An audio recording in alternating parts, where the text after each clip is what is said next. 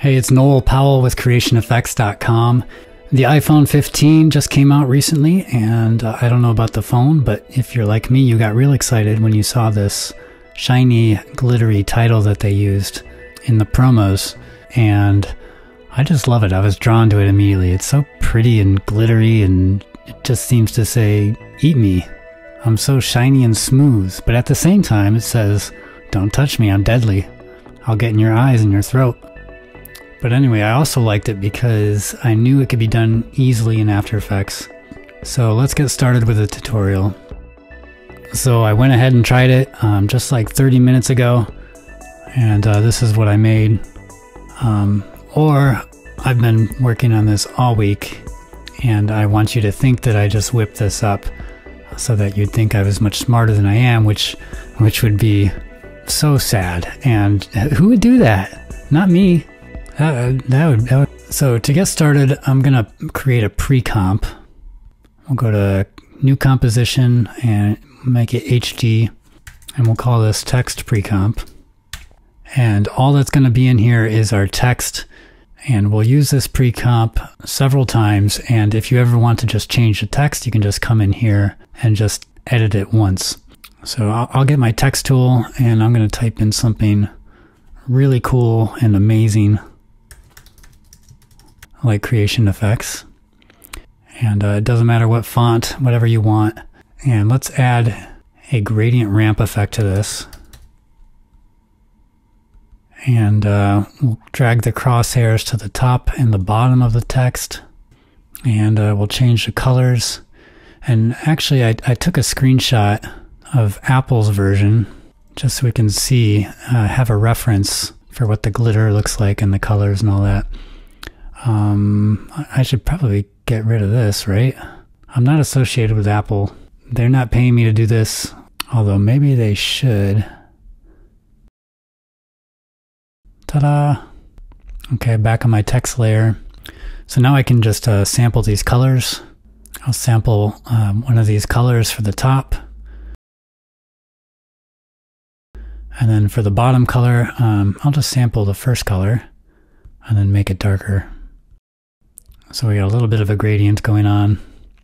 Okay, also note that the edges here are kind of rough. They're not perfectly smooth. And we can do that with a roughen edges effect.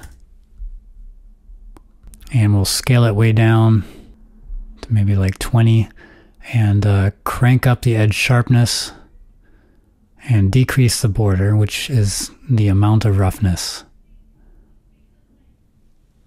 I think that's good. That's all we need for this comp. I'll delete this. Okay, we'll close that. I'll close that too. All right, so here's our text pre-comp, and we can just drag that into the new composition icon to put it in a new comp. And let's make this text covered in titanium glitter. So we can do that with a Fractal Noise effect. And let's scale it way down to maybe 2. And I'll increase the contrast to about 250. And so that we can see the colors underneath it, I'm going to set the blending mode to overlay.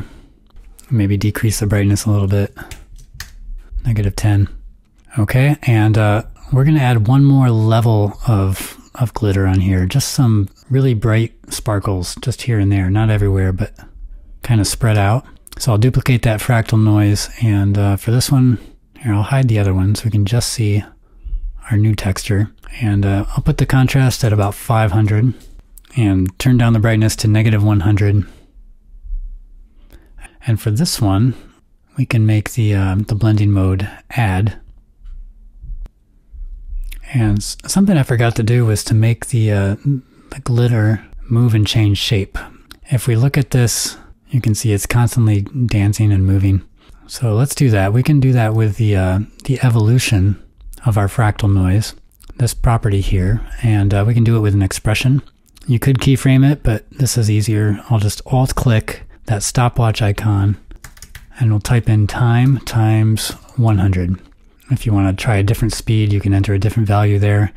But what this will do is just add a value of 100 to our evolution every second that goes by when we play it.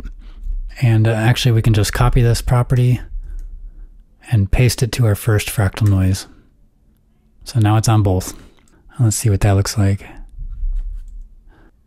And I'm going to bring in that image again, so you can kind of see a bit of a 3D quality to this text.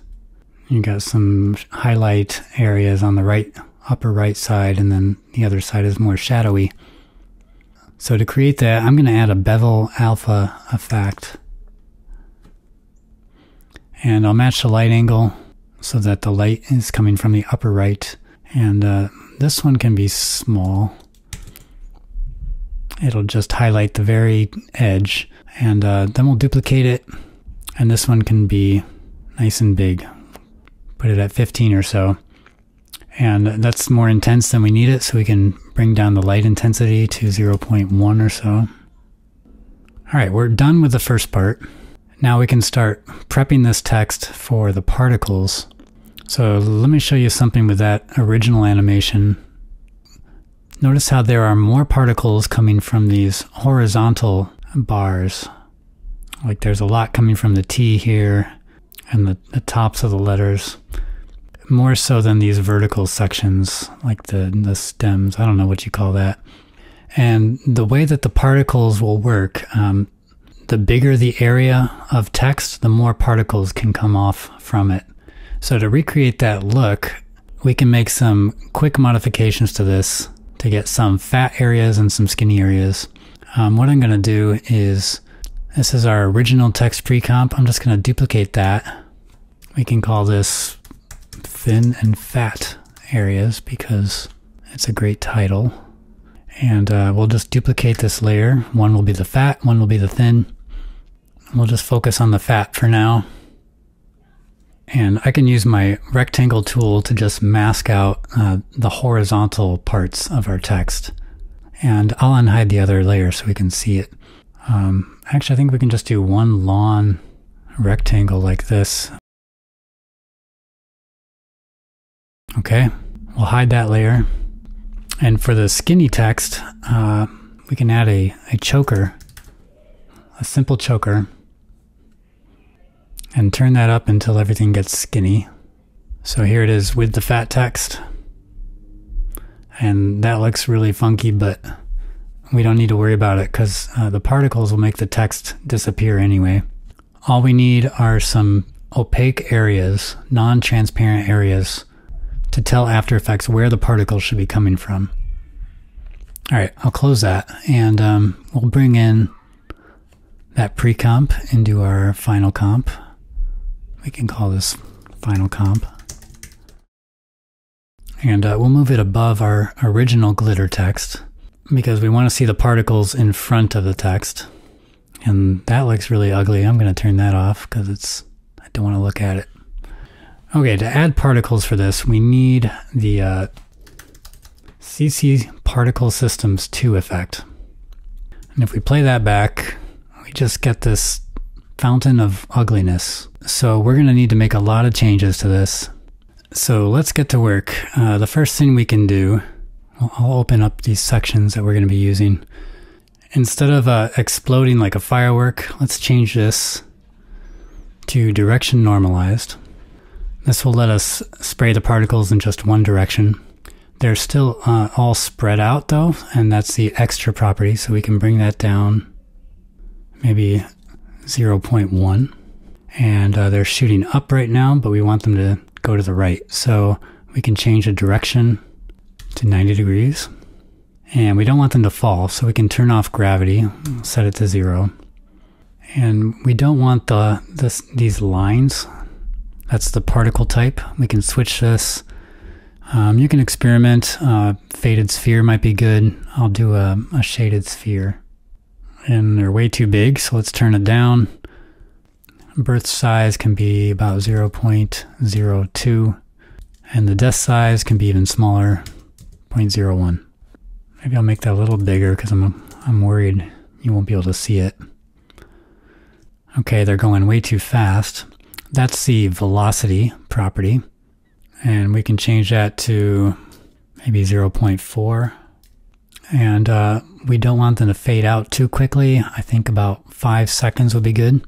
Just change longevity to 5. Okay, and they're still going fast, which is good for the very beginning, but we want them to kind of explode off the letters fairly quickly, but then slow down. And you can do that with the resistance property. I'll put this at about 25. It's probably too much. Okay, maybe now we can turn on our text.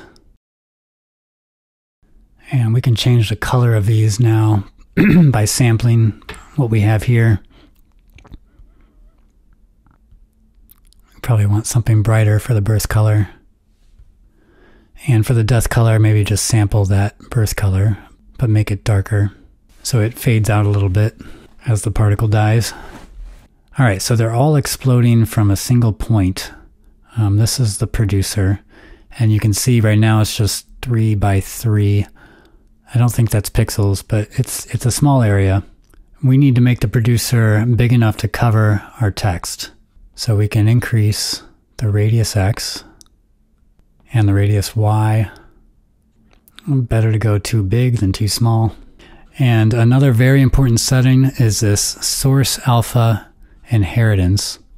And what this does, it'll make it so that particles can't be made over any transparent area. They can only be made over your text, which is why there's going to be more particles being made on those fat areas.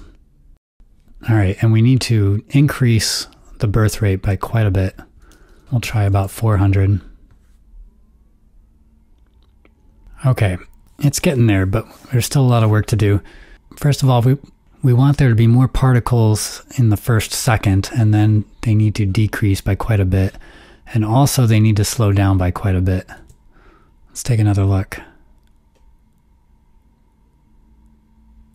Okay, so to decrease the number of particles, we need some keyframes on the birth rate. I'll hit the U key to reveal that keyframe, and I'll just go forward about a second.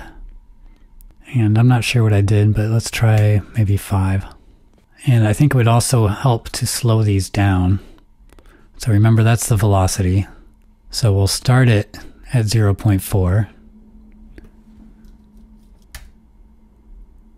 And we'll go forward about a second, and we'll make this slow down to 0.2. And I think we can also decrease the resistance as well.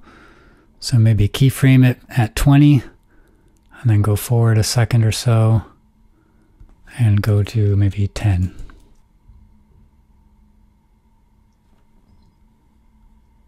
Now it doesn't look random enough for me. So what I usually do with my particle effects is I add a bunch of wiggle expressions to them. And I know what you're thinking, big deal, everyone I know adds wiggle expressions to particle effects. But I did it first. So let's see how we do that. We can add it to velocity.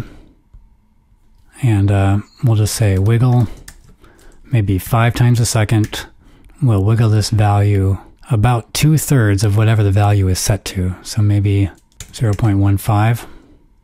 And then we'll just copy that expression, and we'll put it on resistance. And we'll make this value 8. Direction, we'll just make this like 2. Oh, birth rate would be a good one to do that. We'll make it an amount of 5. No, let's go nuts. We'll do 10. All right, let's see what we got. It's okay. We're going to keep going. This won't take long, but let's add some turbulent displace. And that's going to warp it. Warp it good. Sorry. If you increase the amount, it's hard to see because it's going low res, but you can see it adds a wavy turbulence to it. You can maybe decrease the size and decrease the amount to maybe 30, 35.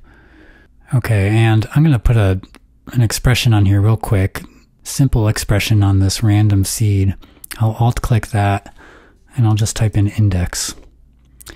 Index is this number, the layer number. So now when we duplicate this layer, each one will have a different random seed, and it'll give it more randomness. And one other thing we can do is move the turbulence to the right with the particles. And that is the offset turbulence property here. Alt-click that.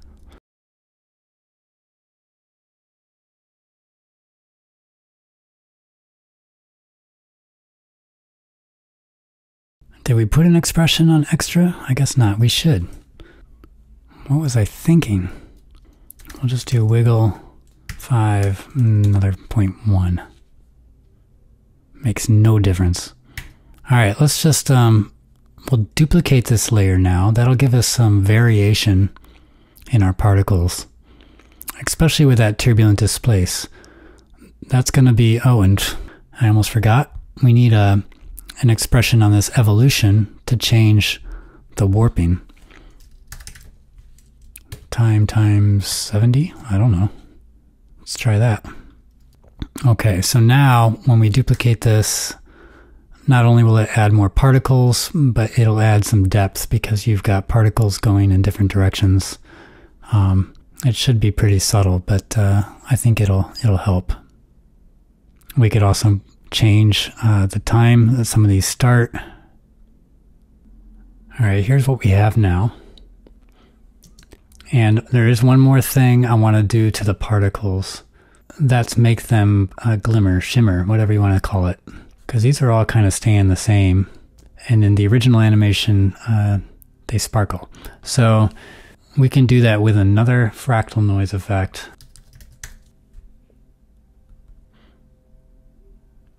If we want to see the texture, we can just hide these other effects. And we can see it a little bit. Let's increase the contrast to maybe 300, 400. And we'll do our evolution trick. Time times, I always do 100, so this time I'm going to do 101, just to shake things up. And then also transform. We want the texture to kind of move with the particles. And you know what? I don't think that's going to be a good speed for our evolution. Let's make this 200. And the offset turbulence, we could just pick whip this to our turbulent displace. So we'll pick whip the fractal noise offset turbulence to the offset turbulence of our turbulent displace effect, so it'll just move with that. Okay, we probably want it to be smaller than that. Maybe size 20. Good enough. And we'll just copy that effect and put it on our other layer. Oh, and we need to change the blending mode. We can do overlay.